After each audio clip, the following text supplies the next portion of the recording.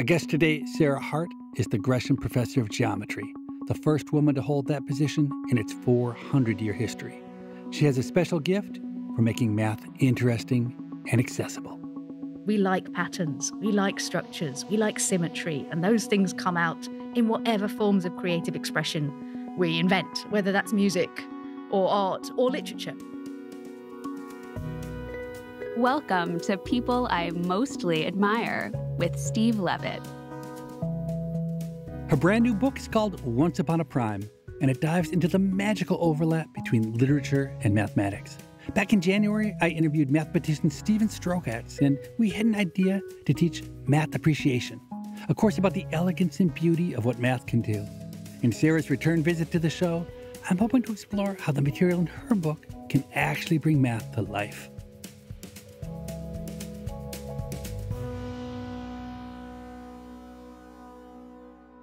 So, Sarah, you were on the show back in 2021, and that was a conversation that really sticks with me. We talked about all sorts of things, but especially about the links between music and math. It was a great conversation. I still think about it a lot, actually, as well. We ran out of time in that conversation and never got around to talking about another passion of yours, which is investigating the connections between literature and math. And I have to say, when you told me you were writing a book on that topic, I was a bit incredulous because off the top of my own head, I couldn't come up with a page worth of connections between literature and math, much less a book. I have had a blast doing this book because when people say, what? What do you mean there are connections? And then it's a great joy to be able to show people what they are. And this is why it's been so much fun. Mathematics is really our way of understanding structure and pattern. And if you think about it from that angle, then you start to see, okay, literature has, for example, poetry. I can see that there's structure in poetry. You can see that there are rhythms and patterns. And so perhaps it's believable mathematics is involved there. And it is. Poetry is full of mathematics. But there's also structure in all sorts of literary works, in novels. There are people that use structures in their work consciously, but it's also there even without thinking about it. Let's start with maybe the simplest form of structure that authors impose on their work. And I guess that might be haiku. So Japanese poetic forms don't have what we might use in English and Western poetry, which might be rhyme schemes and things like that. In a form like a haiku, it's all about counting the sounds. We sometimes say syllables. That's not quite exactly what it is, but sounds might be a better term.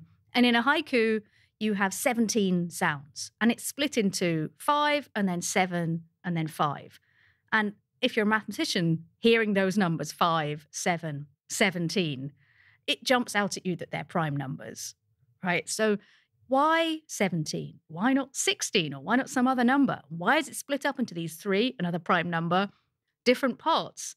And thinking about it in terms of those choices that have evolved in the poetic form, you start to say, all right, so that 5 and 7, the first 2 parts of a haiku, that makes 12 sounds together. Actually, if you split it evenly, 6 and 6, that's less of an interesting thing. It doesn't have this dynamic structure of leading on to 5 leads on to 7. It makes it just a little bit interesting, but also 5 and 7 being prime, you can't break them up any further. You can't divide them by anything. So it makes for a cleaner break and it more emphasizes that little separation. So these are the kind of things you can notice and think about, even in that very simple constraint of 17 sounds. It reminds me a little bit in our last conversation where you talked about the mathematics of vibration and how some combinations of sounds naturally sound good together. But it does seem like a little bit more of a stretch when you apply it to literature. You think that's fair? I think it's perhaps less on the surface. That's one thing. So when you get into looking at how various kinds of poetry or literature are put together, it ceases to feel like a stretch. I'll give you an example of a book. There's a book called The Luminaries by Eleanor Catton. It won the Booker Prize in 2013. And that book has a mathematical structure underneath it, which is that every chapter is half the length of the one before. So that kind of halving thing, mathematically we call it a geometric progression, that isn't necessarily easily spotted. You see perhaps that something's going on when you're reading the book, but it's not easily spotted necessarily. But it gives a really wonderful feeling of impetus to that book. And when you see what's going on, and she leaves a few clues in the text as well, which is cool. When you see what's going on, I think it adds to your appreciation of that novel. Perhaps in music, because you have your beats and you have your frequencies and things like that, you can see the mathematics coming in there, perhaps more obviously, but it's definitely there in literature. So you talked about the natural structure of primes in haiku. How do you explain the sonnet? I don't see anything natural about a sonnet. Well, yeah, so this is interesting. So a sonnet, you've got a prescribed number of lines and you have a prescribed rhythm and a prescribed rhyme scheme, which is which lines rhyme with other lines. So there are 14 lines in a sonnet. That's not prime. That's not prime. Well, it's 7 couplets and 2 and 7 are prime.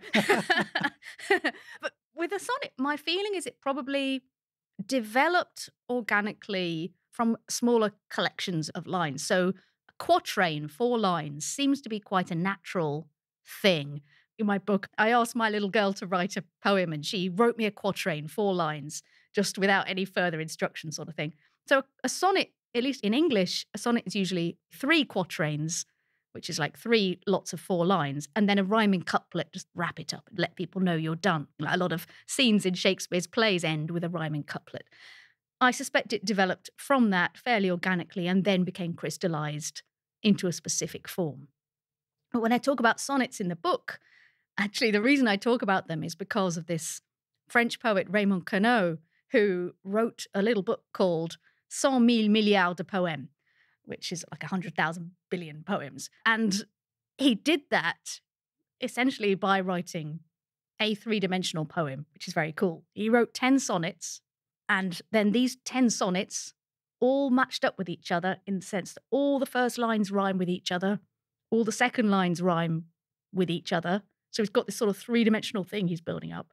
And if you do that, kind of like a child's flick book, you can pick any one of the first lines, any one of the second lines, any one of the third lines, and make yourself your own sonnet from these 10 basic ingredients.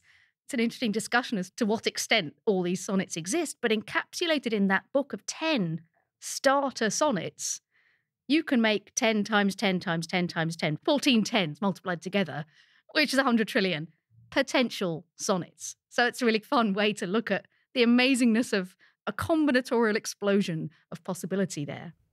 Now, one of the most basic assumptions of economics is that constraints are bad, at least in classical economics.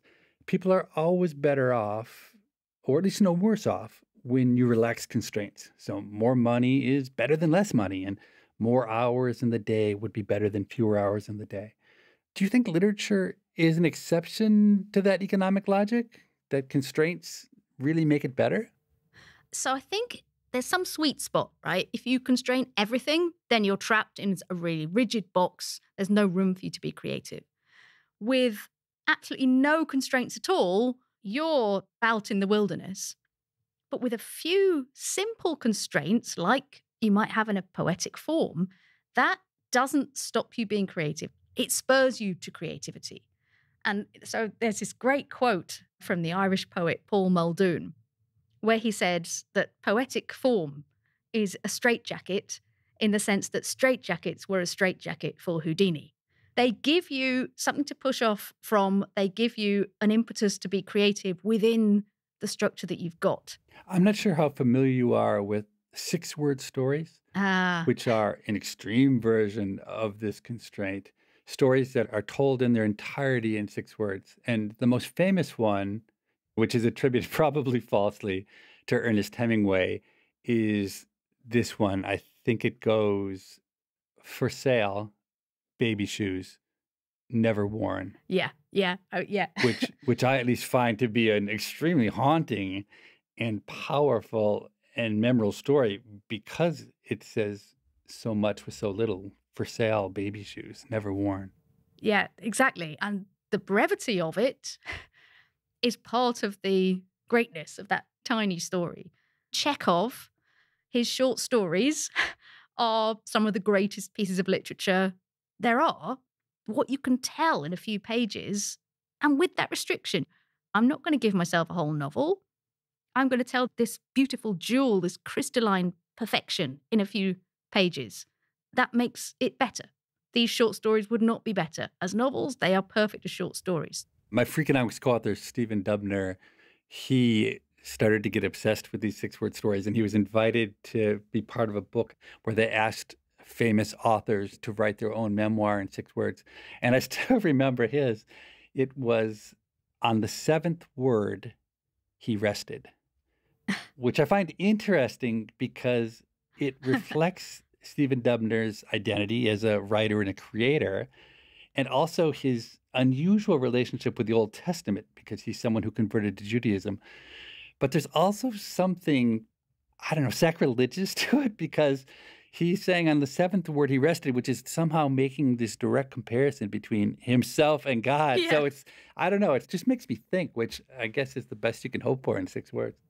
Well, exactly. Now, I really like that because as you're hearing the 6 words and you don't get it till the very final one, there is no 7th word. And here's why. That tiny little story has told you why we've stopped at 6 as well. It's fantastic, that. I love it. Exactly. So the people who took this constraint idea to their extreme, there was a French group of writers. What were they called again? The Oulipo, it's shortening of the first 2 letters of Ouvroir de Littérature Potentielle, so workshop for potential literature. And the 100 Trillion Poems were by Raymond Queneau.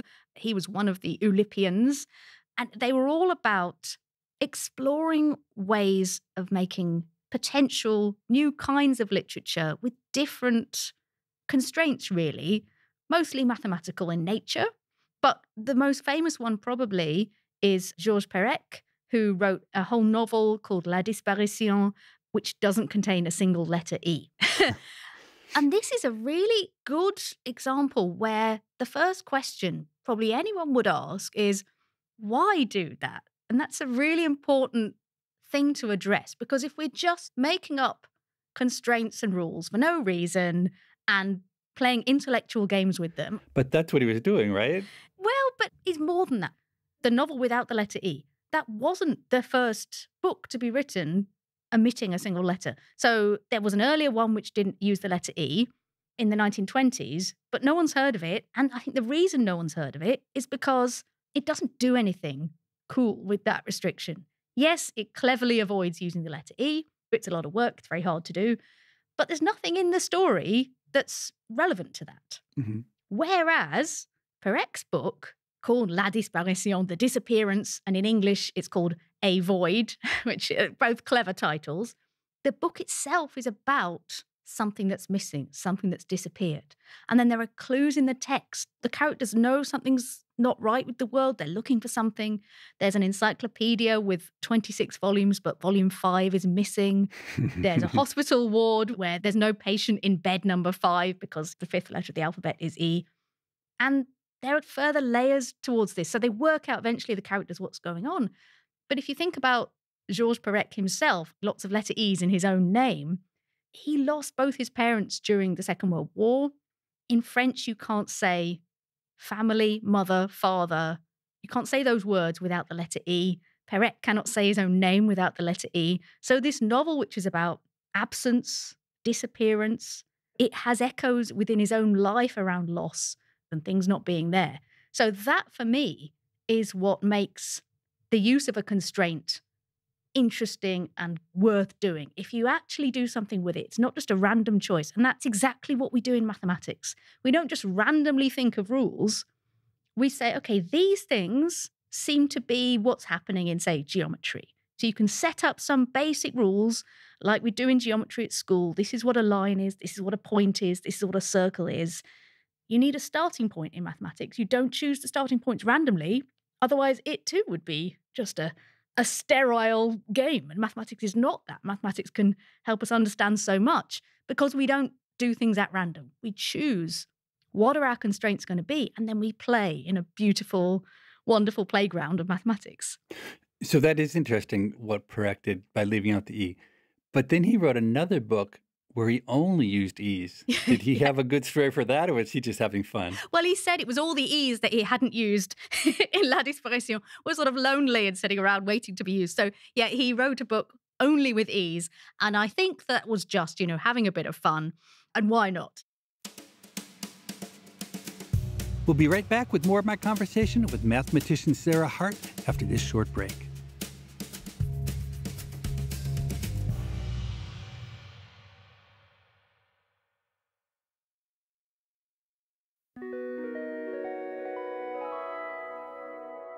So you masquerade as a normal person, but there's a point in your book where you reveal just how exceptionally weird and geeky you really are. Do you know what part of the book I'm talking about?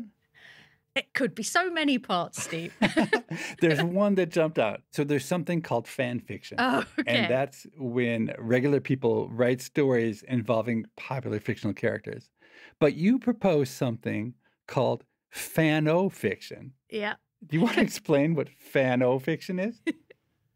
So I was playing around with ideas around constraints. And when I mentioned this link between the constraints of poetry really giving us creative impetus to write beautiful sonnets or other kind of poetic forms, and the constraints of geometry enabling us, those few little axioms that we start off geometry with, enabling us to prove beautiful theorems like Pythagoras' theorem.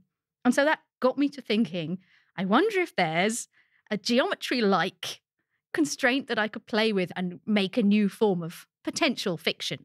It's a bit like your 6-word stories. There is a kind of geometry. It's a particular mathematical structure called a projective geometry, where you only have a very few points. So, of course, in our normal world of geometry, there are infinitely many points. In this very strange structure called the Fano plane, there are 7 points and there are 7 lines. And every line contains exactly 3 points. And it's got this beautiful structure. You can draw a little picture of this happening. It looks like a triangle with a circle inside it. And so what I did was to create a kind of literary form, which I'm just waiting for my Nobel Prize for Literature here at this point. So points now become words and lines are sentences. So the rules were, okay, there are only 7 words that I can use, and I only allowed 7 sentences, and every sentence has to contain exactly 3 of these words. So within that, I wrote this little story about some nonsense thing. But it was a really fun way to challenge myself to be creative, because if you've only got 7 words and they've each got to appear in sentences, then some of those words have to do double duty as verbs and as nouns. So I think I had best as one of them. Best can be a verb. If you best someone, it means you come out top in a fight. Or it can be an adjective, right? The best show in the world, which is yours, of course. So that gave me a real amusing time trying to make a story with 7 sentences, each with 3 words, using the same 7 words in different orders. That's my new form of fiction that I have invented. Now, is it just by chance that the name fan and fano are close, or was that part of your deeper design? Well, I wanted to use the Fano plane. That's the name for it. It's named after an Italian mathematician. And then, of course, I had to think, what do I want to call this amazing new kind of literature? So I was just pleased to hit on something that sounded like fan fiction.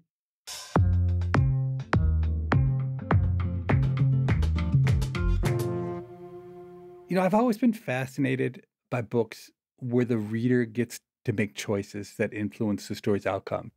Books where it says, what should Sarah do? Should she call the police or investigate the crime scene on her own? If it's call the police, turn to page 61. If it's investigate the crime on her own, turn to page 273. There must be some really interesting math underlying this kind of storytelling.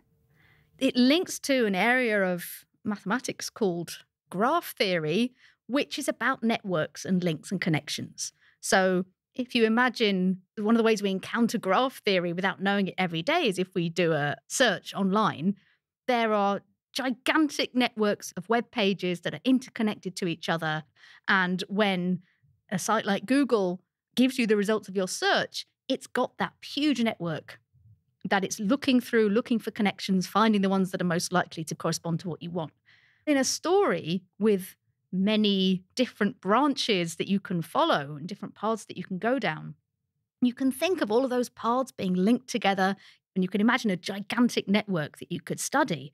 And one of the things that mathematics can do for us is to help us understand networks and how to find our way through them, but also the gigantic number of paths through and number of potential outcomes would really make books like that or any other kinds of structures like that just impossibly big unless we're super careful to limit choices a bit, but without the reader realizing that they are being gently steered in one direction or that not all of their choices have gigantic consequences. And this is where some of the interesting stuff happens, right? There's always at this point of a balance between some structure that you need to stop the story getting out of control and ability for people to make free choices and involve randomness.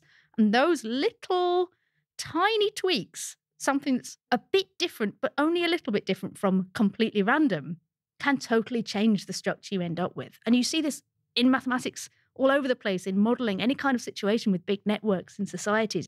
If fully random, that's one extreme. Just take away a tiny bit of the randomness, and you can then really make progress and understand what's going on. In the book, you talk about a movie called Bandersnatch, which is based on the science fiction show Black Mirror.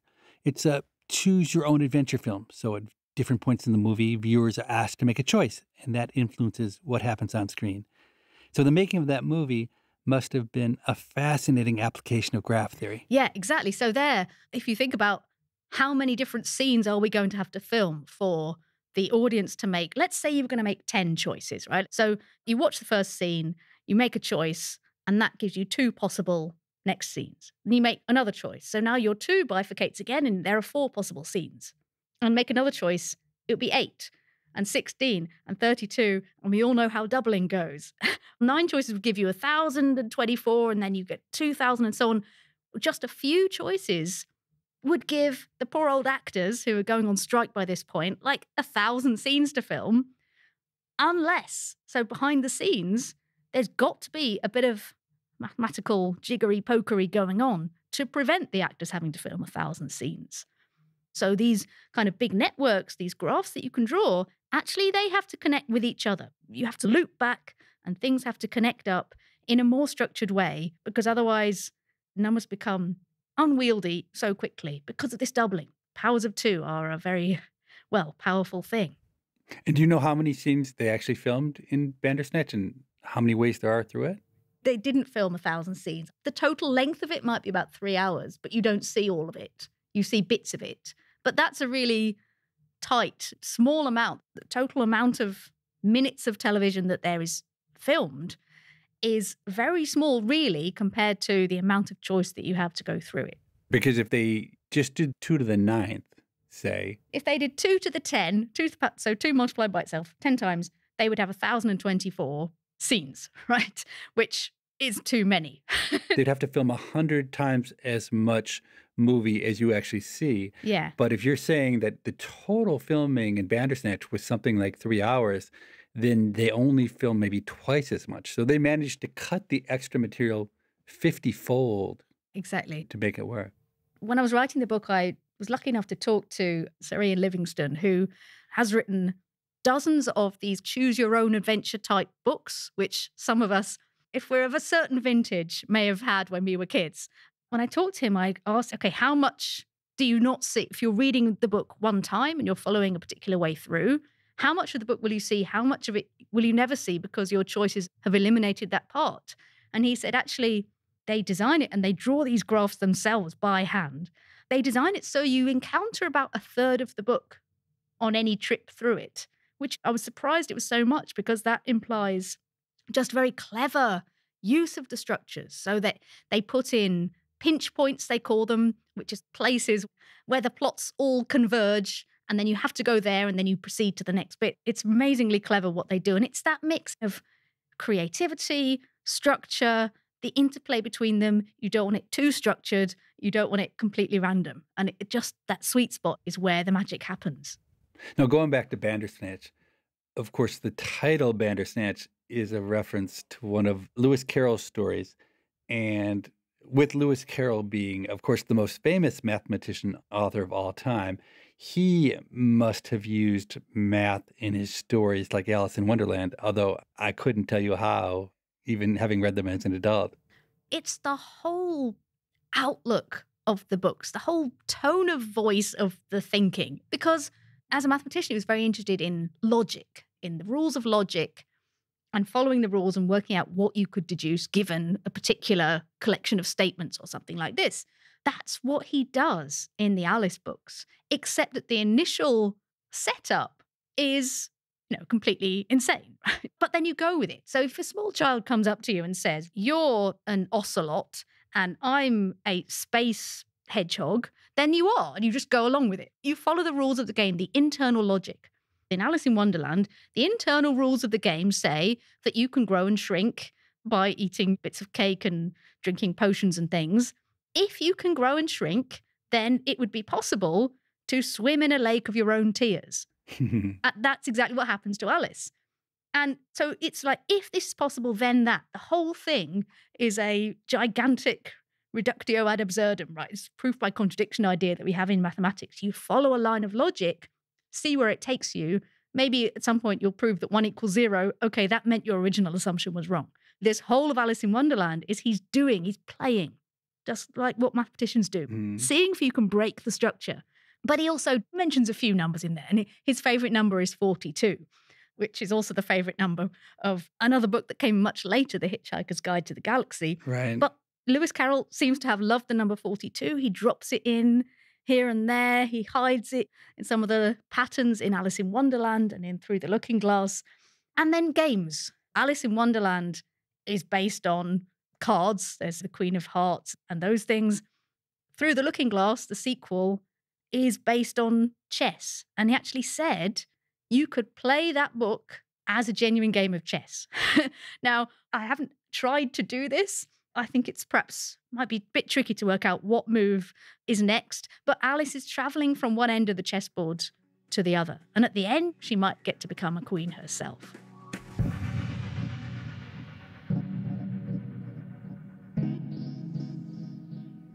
I think there are other great examples in your book that have a very different feel to them. They're applying math to answer questions that kids might intrinsically gravitate towards. And one of my favorites is what math has to say about the life quality of giants. Could you explain what math has to do with that?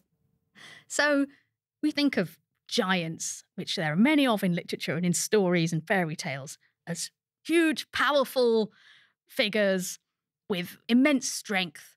But actually, poor old giants would have a really difficult time of it. And the reason is a little mathematical rule called the square cube law, which basically says if you grow something, all its dimensions, so you double the length, the width, the height of everything, then all the lengths double, fine.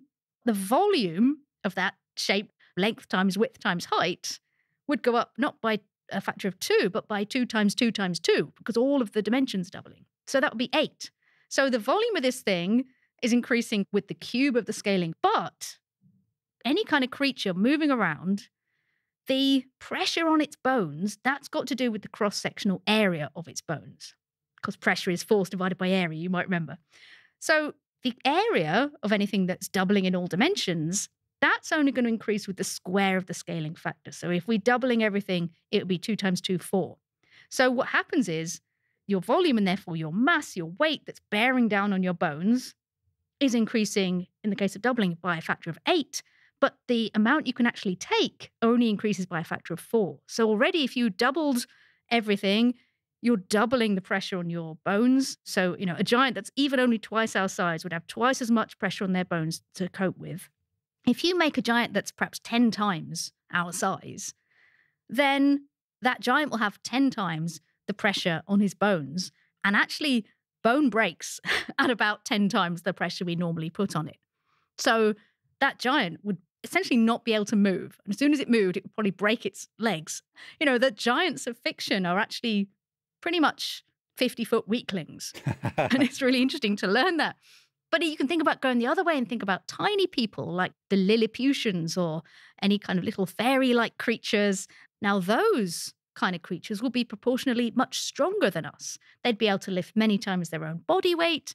They can jump to proportionately great heights. So any of these kind of stories where a little creature is, I don't know, trapped in a jam jar or something and can't escape, they could just jump out really easily. They wouldn't have to worry about falling because once you get to a certain small size, you can fall from any height and not be hurt. And there's this amazing analogy by the biologist J.B.S. Haldane, who wrote an essay about animals being big and small. And it's quite a graphic analogy, but he says if you drop a mouse down a 1,000-foot mine shaft, it'll get to the bottom and get a bit of a shock, but then stand up and wander away and it'll be fine. But if you drop a man, of course, he's going to be instantly killed. And this is the gruesome bit. If you drop a horse, he said, it would splash because its mass grows much faster in proportion to the other animals. And so if you work out things like what's its terminal velocity, the impact on that bigger creature's bones when it lands will totally destroy it. So there's all these really cool little things you can deduce about how fictional creatures would find life, like the giant spiders that are in Harry Potter, for instance. As a mathematician, yes, I concur that there must be magic going on because a spider the size of Aragog would not be able to exist without the presence of magic. You're listening to People I Mostly Admire with Steve Levitt and his conversation with mathematician Sarah Hart. After this short break, they'll return to talk about how to bring math alive in the classroom.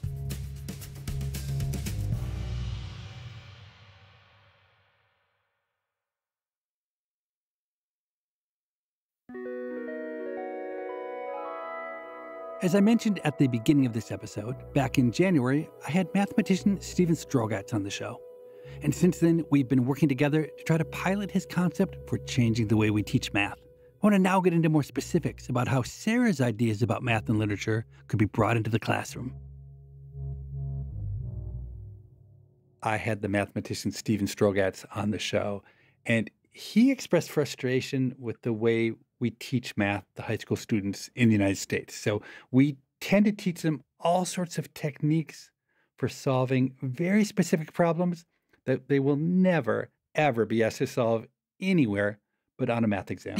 And the consequence is that almost everyone gets discouraged, and in the end, they conclude that they're not a math person.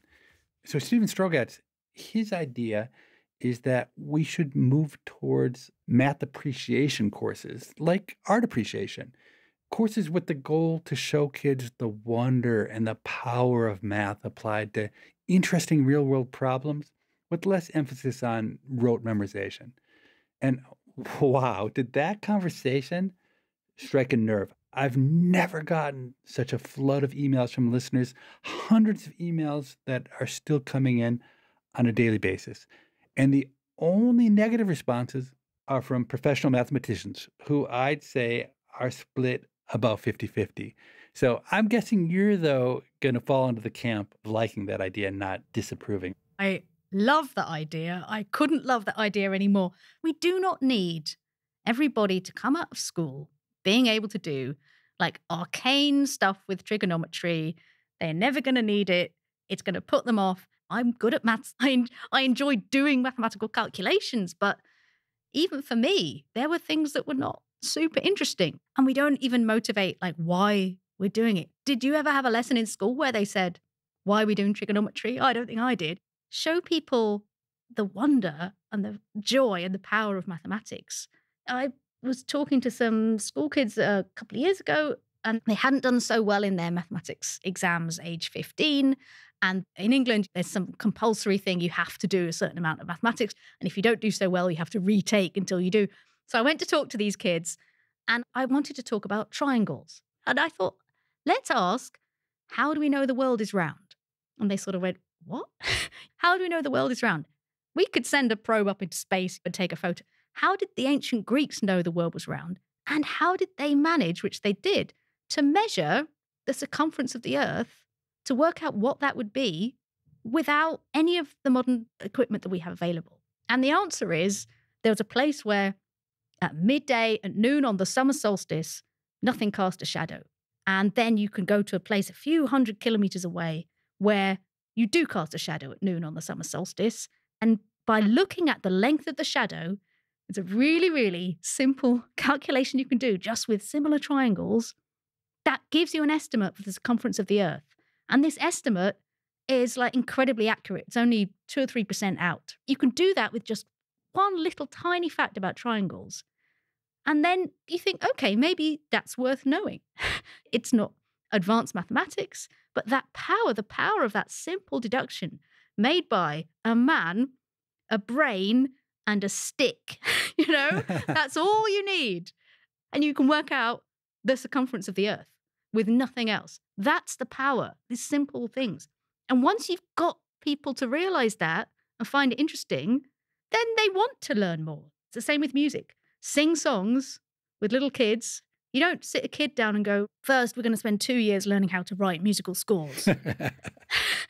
Then, if you're lucky, we'll sing a song. You don't do that. Why do we do that with mathematics? So thinking of what students could do in a math appreciation course, I'm thinking back to Bandersnatch and writing one of those branching stories seems to me to be a great way to introduce kids to graph theory. Absolutely. You could write branching stories. There are other ways of using graph theory in interconnections between networks. So there's a fun detective story that incorporates mathematics by looking at when a particular set of suspects said they were in a place and who they saw when they were there. Because then you can draw a little graph, a little map of who said they saw whom. And based on a few little facts about graphs, you can then spot who is lying. So that's a kind of fun investigation you could do. And the other thing with younger children, even, ask them to think about fairy tales and what numbers are in fairy tales. Because if you think of the stories of your childhood and the Goldilocks and the 3 bears and the 3 billy goats graph, and you always get 3 wishes, and there are always 3 brothers that go on a quest, and there are 3 sisters. There are so many 3s in fairy tales. You could send people on a quest to find numbers in literature and then think about what makes them interesting. And that's another facet of all of this is it's everywhere. Numbers are everywhere and patterns are everywhere, structures are everywhere. Have you ever tried to create materials like that for the classroom?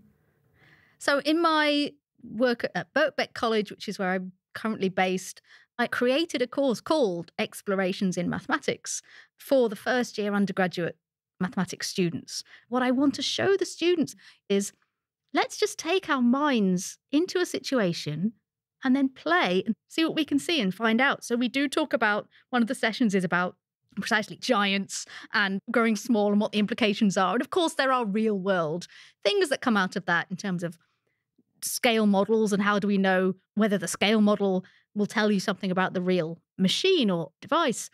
So we do that as one session, but it's all about giants, really. And then another session, we talk about navigation and how we know where we are in the world and how our calendar has developed and why do we have the system of times. And we talk about different kinds of geometry in the context of if you're in a taxi and you're traveling around a city like Manhattan where it's all blocks, actually you don't want to measure things by the normal distance. You want to think about only being able to travel along roads and think about your distances that way. What are the implications for geometry if you do that? That's a fascinating path on which to travel. So we introduce all these ideas and we play with them. And we explicitly begin by having absolutely no idea what's going on. And that is the state of mind of most mathematicians most of the time. So it's good to get comfortable with that, to have no idea and then to play and see what you can find out. And the best examples and the best times we have as a group doing that is when, actually, I don't really know what's going on either. And we're all exploring together. And then someone will come up with a great idea and we'll follow it and we'll just see where it leads.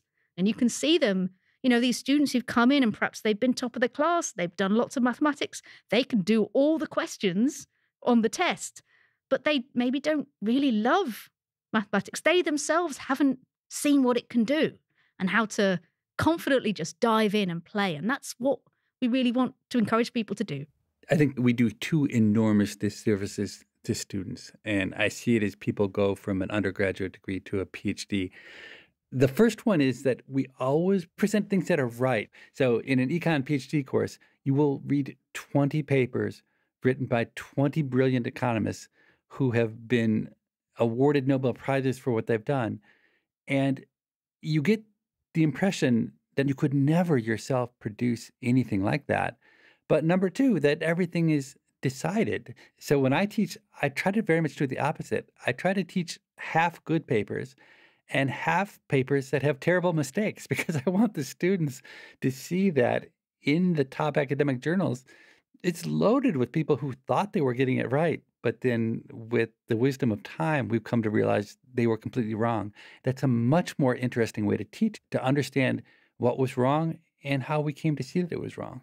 Absolutely. It's like what we tell our kids about social media. Everyone else is presenting that best photo that they took 2 hours preparing for. And then you're thinking you yourself are inadequate and ugly because you don't look like that photo that you've seen on social media. It's the same thing with academic research. One of the things that makes doing a bit of the history of maths really helpful is to see actually these great, amazing people that we revere correctly for being amazing mathematicians, but they made loads of mistakes.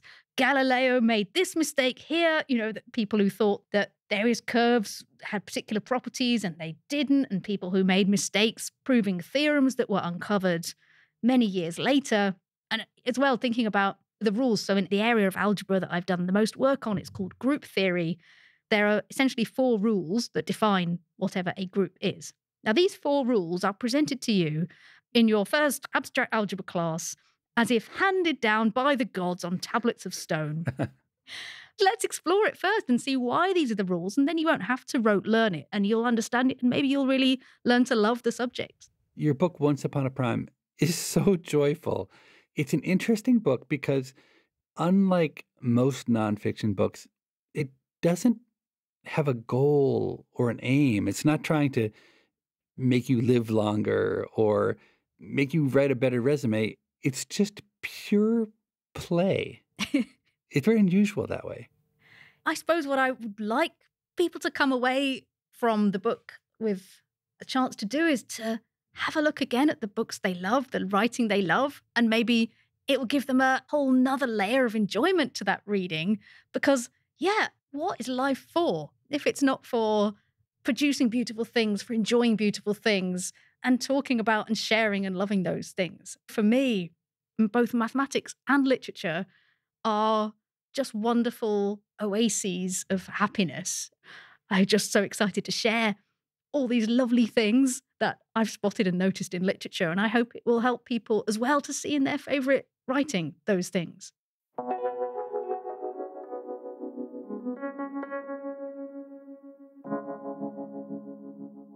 So your time as the Gresham professor, it's soon coming to an end. Is that sad for you? Yeah, I've got one more year. I've so loved this role, Gresham Professor of Geometry. It's such a fun thing to be because this has been going since 1597, and someone writing about it in the paper a week or so back, and he said it's a position so old that the first incumbent invented long division. What a great lineage to be part of, right? It must be an enormous amount of work. You're obligated to present many public lectures. Is it all consuming? It's quite time consuming, yes, for sure. But I love doing it so much. I love finding out like the cute little angle, the nice hook that gets you in, showing people things that they haven't seen or a new angle on things that they may think they know something about and they perhaps do, but here's a totally different way to look at it. And we talk about such a range of different things. It's exciting for me to prepare. And I have found my true passion is really communicating, talking about, writing about mathematics. It's something I so love doing, and I want to spend the rest of my life doing it. It's interesting because in my own way, I had that same realization. I loved writing academic economic papers until I had the chance to be more public facing and to think about the issues differently. And after that, all of the allure of writing academic papers left me. Have you reached that same point where the thought of writing a math paper for an audience of 7 total readers is no longer very appealing? I'm getting there. I wrote an academic paper, actually, about the mathematics in Moby Dick, and that came out in 2021. And that was downloaded like 3,000 times or something within the first few months. And my next downloaded mathematics paper, which was in some kind of esoteric abstract algebra, super interesting to the 12 people who downloaded it. It was like, what's our responsibility in our short time on Earth? We do the thing that only we can do. We do the thing that gives us joy and makes us happy, and that maybe is the thing that is unique mixture of our passions, our abilities. And the mathematics papers that I've written, I've very much enjoyed doing. I have loved proving the theorems that I've proved. But if you think about what can I bring to the world and try and make the world a teeny tiny bit better in some way, the way I can do that is perhaps sharing my joy in mathematics with a wider audience. Sarah Hart has definitely made my world a teeny tiny bit better by sharing her joy in mathematics. And if we're successful in changing the way math is taught, every student will get to experience that joy. If you like today's conversation, check out episode 49 of People I Mostly Admire.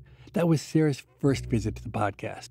The Stephen Strogatz episode we talked about at the end, that's episode 96. And now it's time to answer a listener question. And as always, I'm joined by the show's producer, Morgan. Hi, Steve. So after listening to our recent episode with music producer Rick Rubin, a listener named Andre had a question about the scientific method. In the Rick Rubin episode, you discussed the value of listening to the universe when approaching a problem, not going in with a plan, but instead letting the solution evolve. This approach seems to conflict with the scientific method, where you first develop a hypothesis, then test, and then validate whether it's true or not. How do you reconcile the difference in these problem-solving techniques? So at least the way I approached listening to the universe, I don't see any conflict at all between that and the scientific method. I wasn't actually looking to the universe to give me answers to questions. I was more looking to the universe to give me good questions to ask, sometimes to give me possible hypotheses about those questions. And those are really the inputs to the scientific method. So do you believe wholeheartedly in the scientific method? So I'm sure it won't surprise you, Morgan, that I do indeed believe in the power of science. And I'm deeply committed to finding causal relationships between different variables. On the other hand, I do have deep reservations with how the scientific principles are currently applied in the field of economics, which is the only field that I'm qualified to comment on. The scientific method dictates that you develop a hypothesis, you propose a test, you collect data, and then you determine whether the hypothesis can be rejected. But I have never known an economist whose research progresses like that most of the time. What we do is we get a hypothesis, we test the hypothesis, and the data almost always reject our hypotheses. So you can't really publish an economics paper where you say, I had a hypothesis and it turned out it was wrong in the data. So instead, what economists do is they go back and, knowing what the answers are in the data, they concoct a hypothesis that is consistent with the data. And then the part that's completely non-scientific is how we write it up. We pretend that our original hypothesis was the one we made up after we saw the data, and then we come up with all the predictions that hypothesis makes, which just happen to be all the predictions that are proved true by the data. And then we show, lo and behold, it's amazing. Our hypothesis was perfectly consistent with the data and therefore cannot be rejected. It's a complete fiction. The way we write up our papers is completely fictitious when you compare it to how we actually do the research. And it's borderline fraudulent, or maybe outright fraudulent, that the profession writes up results as if we follow the scientific method when we're doing something completely different. So, Stephen, what's the point of coming up with a hypothesis? I've realized that's a foundational element of the scientific method. Is it to frame the data collection and the experiment? Why can't the data collection and experiment just be more open-ended? This is such a great question. And indeed, in my own career, that's what I started doing. So instead of pretending like I knew what was going to happen, I would just go to the data and I would understand what the patterns were. And then instead of picking one theory that happens to work, what I would try to do was to come up with every plausible theory. What's the universe of theories that any reasonable person could offer to try to explain what's going on in the data? And I would catalog for each of those hypotheses what I would expect to see in the data if that hypothesis were true. And then I would go and I would just compare what I saw in the data to what those different theories predicted. So have you had a lot of success with this? And is anyone else doing this? I haven't had that much success with it, but it does feel good to me, at least. And I can say I have managed to convince almost no one else to follow this particular path. I'm roughly the only person who does choose to write up my papers like this. Now, there has been a really great development in the profession, which is called pre-registration. Now there's a lot of social pressure within economics that if you're doing a randomized experiment, that before you run the experiment, you publicly record what kind of data you're going to collect and how you're going to analyze that data. And it really does make it impossible ex post for people to do the kind of cheating that I talked about at the beginning of this question, where you pretend after you've seen the data what you are going to try to analyze. So I think that has been a really positive movement towards true science in the field of economics. That's great. Andre, thanks so much for your question. If you have a question for us, our email is pima@freakonomics.com. That's PIMA@freakonomics.com. Steve and I read every question and email that's sent, and we look forward to reading yours. In 2 weeks, we'll be back with a brand new episode featuring Clementine Jacoby, whose mission is to transform criminal justice through the innovative use of data. Thanks for listening, and we'll see you soon. People I Mostly Admire is part of the Freakonomics Radio Network, which also includes Freakonomics Radio, No Stupid Questions, and The Economics of Everyday Things. All our shows are produced by Stitcher and Renbud Radio. This episode was produced by Morgan Levy and mixed by Jasmine Klinger. Lyric Bowditch is our production associate. Our executive team is Neil Carruth, Gabriel Roth, and Stephen Dubner. Our theme music was composed by Luis Guerra. To listen ad-free, subscribe to Stitcher Premium. We can be reached at pima@freakonomics.com. That's PIMA@freakonomics.com. Thanks for listening.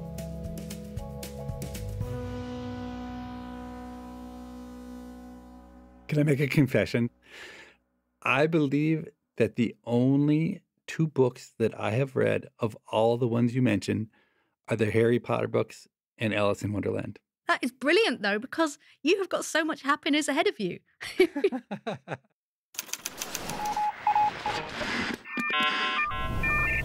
The Freakonomics Radio Network, the hidden side of everything. Stitcher.